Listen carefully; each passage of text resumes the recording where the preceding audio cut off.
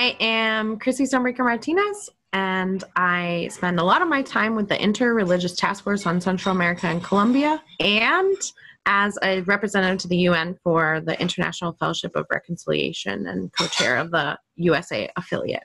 It's really important to me to make peace the new normal, and I really want to talk about that today. I really want to make sure that we are centering ourselves in justice and in grassroots power building and community. So may the God that you know and love call you to support and defend your neighbors. May the spirit of the community help you transform yourself before you seek to transform the world around you. And may you be moved to support Jubilee, total debt relief. May you be moved to support the Red New Deal and Green New Deal. May you be moved to support climate refugees everywhere. May you be moved to support Medicare for all, to support housing as a human right, and to support a God of love. Amen and Ashe. Hi, my name is Manu Savigura, and I am a student at Georgia Southern University, and I am currently working on my master's in public administrations and nonprofit organizations. I am from Benin in West Africa, and today I would like to recite a poem in Batonum, my language. And my language is also known as Bariba, that is in French. But anyway, my poem today is calling for love, unity, and peace in the world. So please, I hope you enjoy it. Mero bisibu, buayando, dayando. Kiru tabasi namo. Adama kira donkere. Nikibi atia kulawori doku. Miyama dateru ta krosonko. Warun sankirabu yatimmo. Umenna. Nemmeru bisibu. Ire sunama nenuna. Badayando. Banemundo. Nandunia so. Nasiara. Thank you. My name is Emma Jordan Simpson, and I am the Executive Director of Fellowship of Reconciliation USA. FOR USA is the U.S. branch of the International Fellowship of Reconciliation. We are people from over 40 countries across the globe, and our work has been about pursuing reconciliation and peace through justice and nonviolence. I'm coming to you today because I want you to consider something with me. The whole world is struggling with a global health crisis that none of us were prepared to meet. We should know just from this experience that we cannot invest for decades in guns and bombs and wars and violence and killing and still have the resources we need to build the kind of public health system to take care of all of our people. The UN General Secretary has issued a call for a global ceasefire. Stop fighting. Put down your guns. Take care of your people. And countries across the globe have endorsed that call. Countries except for the United States of America. So this is what I want you to consider with me today. We have to ask ourselves, why would we not support a global call for peace? You have power. You have a voice. Do you have the will to insist on peace? The late theologian Walter Wink said something that continues to inspire me and to inspire my work.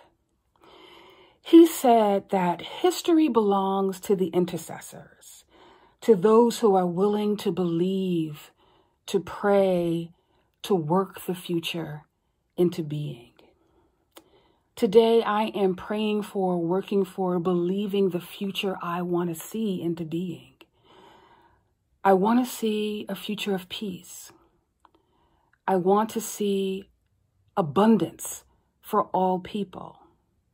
I want to see a world without violence, a world without war, a world of justice and liberty for everyone. And I believe that world is possible.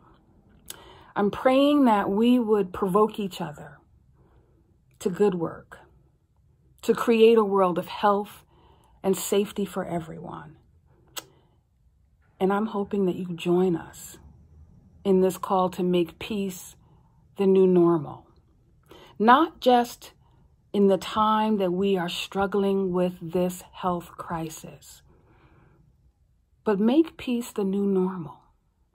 We don't need to take war post-COVID-19.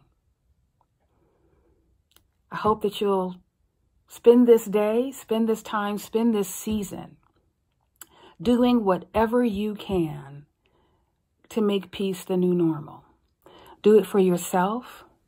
Do it for your community. Do it for the future. Thanks.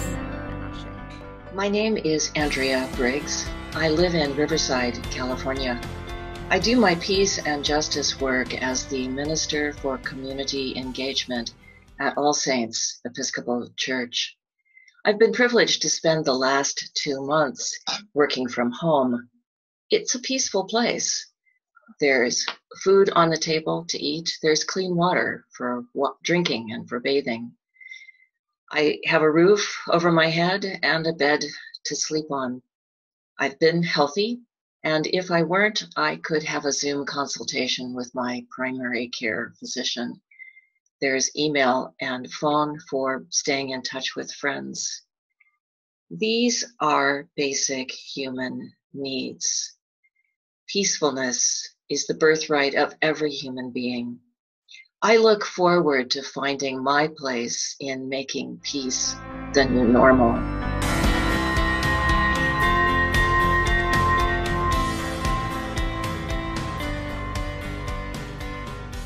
Peace to you.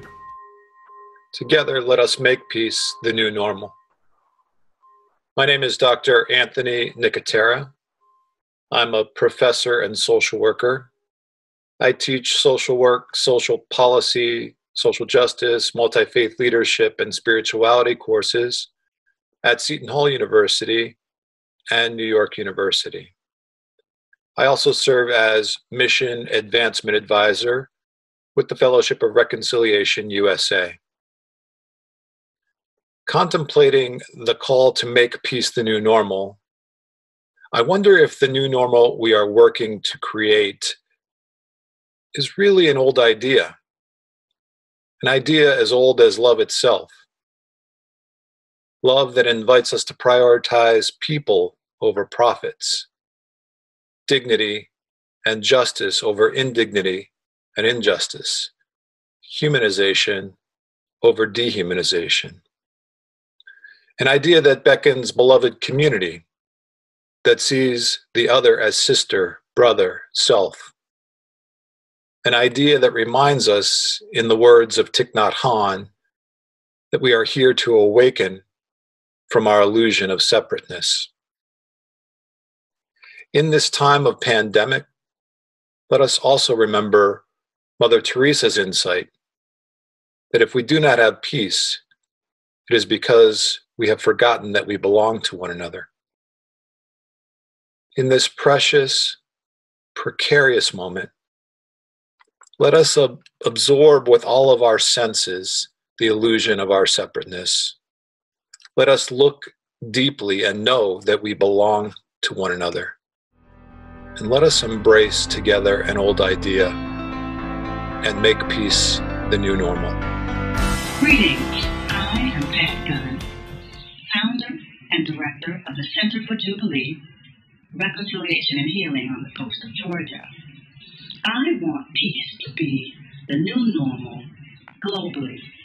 Now is the time. As we all experience this pandemic that has hit every part of the world, let us reflect on love over hate. Let us reflect on human rights for all people around the world.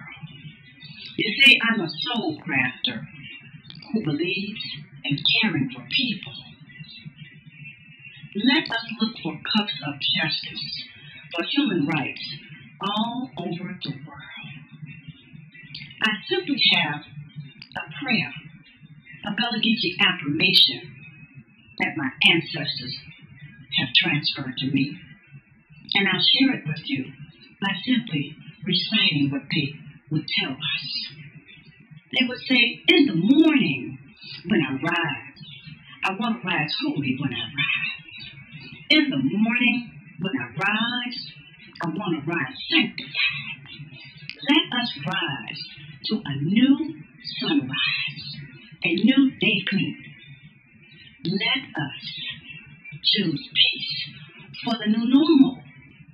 And then we can say, peace, be still, be still, be still. A new peace. Ashe. Hello, I'm Ethan Vesley Fladd, Director of National Organizing at the Fellowship of Reconciliation USA. I want to speak to you today about making peace the new normal. I'm speaking to you from Asheville, North Carolina area in the Blue Ridge Mountains of southern Appalachia. But 2 months ago, I was living in Accra, Ghana, in West Africa, as part of a year abroad with my family. We were forced to leave our time in Ghana several months early and return to the United States because of the coronavirus pandemic and the dramatic global health emergency that had to come up for people across our earth. In the course of the last 2 months since we've returned to the United States